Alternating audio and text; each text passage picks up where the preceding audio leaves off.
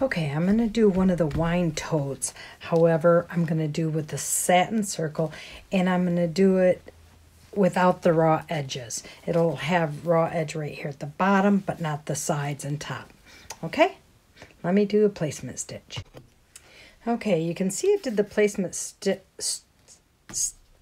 stitches for the handle, but you don't want to put the handle on until your fabric's on and tacked down, so and when you close it, so we'll just skip that. Okay, so I have my placement stitch, and now I'm going to cover it with my fabric, line it up here at the top, tape it in place, and then go stitch it, tack down.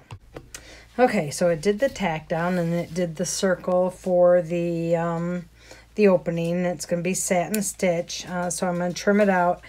I wasn't even thinking about it, and I used cutaway, so I'll have to cut my cutaway after my satin, and then use my handy dandy lighter to get away any extra stabilizer. So I'm just going to trim this and then send it over, let it do the satin stitch, and then the rest of the writing. Okay, be right back.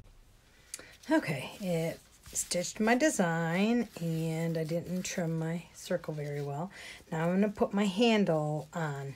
Now remember, I'm going to stitch this way so I can turn it right side out. So I want my handle upside down, you know, out there. And when it comes up that way, and make sure your print, if you're using, I'm just using ribbon right here. So I'm going to tape my ribbon down.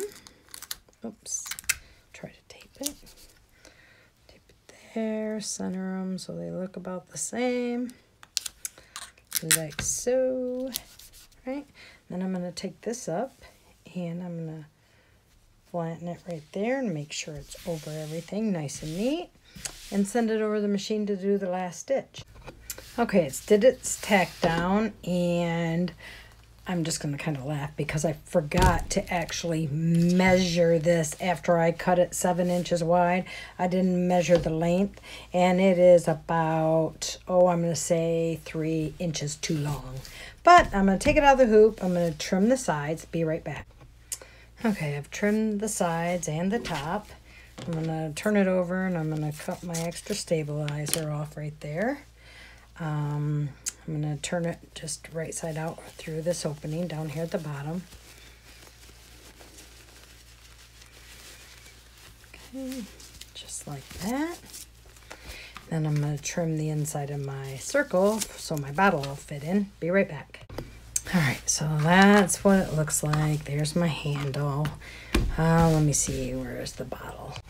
Okay, and there's the bottle. I guess it's really not too long, but that's what it looks like.